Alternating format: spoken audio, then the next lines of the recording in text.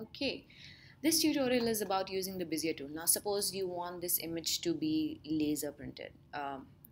So what will happen when you print this image, this will fall off, this will fall off, and this will fall off. That's a different thing if you want all of this to be separate pieces cut from the laser cutter. But if you want this to be printed as a whole, you would want to create a boundary around it. Okay, and let's try doing this. Let's use this tool. It's called the Bezier tool. Now this helps in creating boundaries.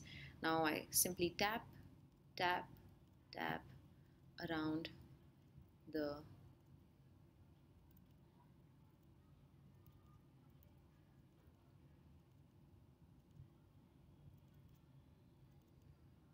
object. Okay. Now here, I go here, here, here. I quickly trace out. You will notice that the edges are really sharp. Don't worry about that. We'll work on it later. Here you go. Do this.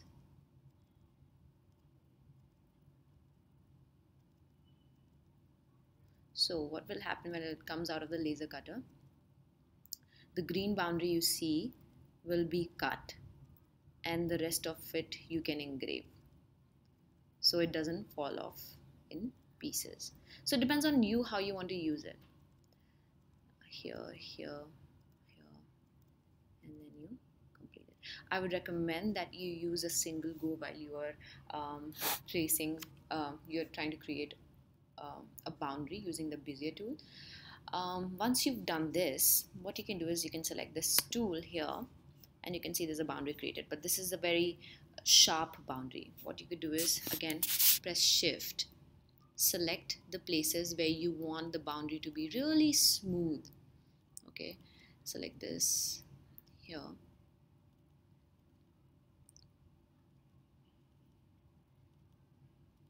and there are these multiple options here. Smooth, corner. So select this and see how this is smoother than the rest of it. Let's try it once again. I select and I press shift, and I don't lift my finger off the shift key button, and then I use the selected tools and I make it smooth. Look at this. Isn't this better? Right? So that's how you trace, you use the Bezier tool to actually create a boundary around something, around an object. You could always use this square tool. This is blue, I know.